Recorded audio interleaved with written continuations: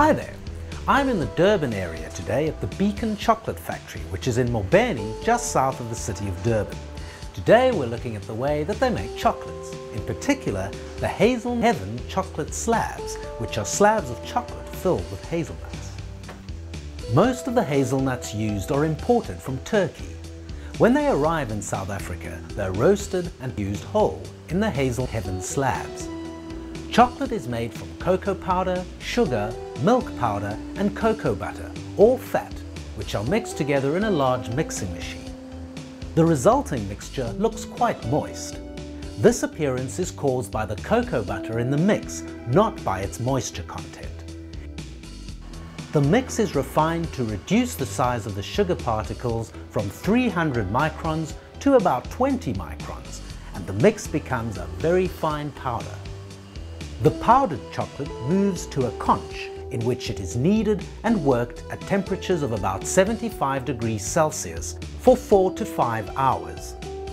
The constant movement and high temperature causes the mix to turn into liquid chocolate.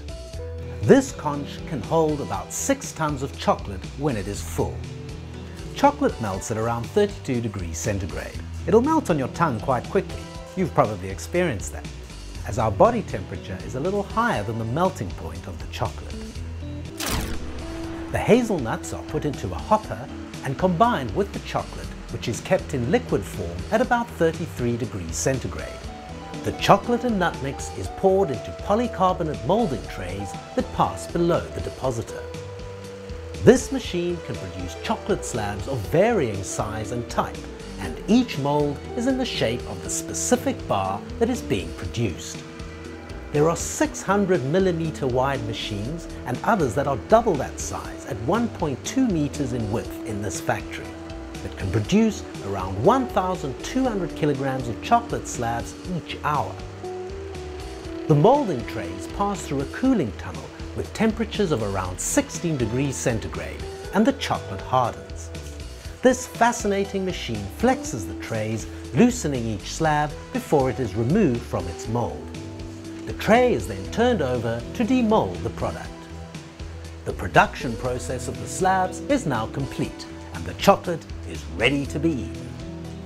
This particular production line has 3 wrapping stations to handle the volume that it can produce.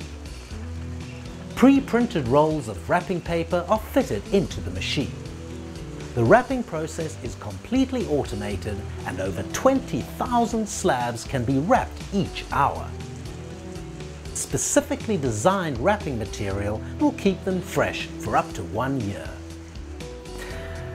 Well, after seeing the way that the chocolate slabs are made, I've got the very enviable task of tasting a slab straight off the line.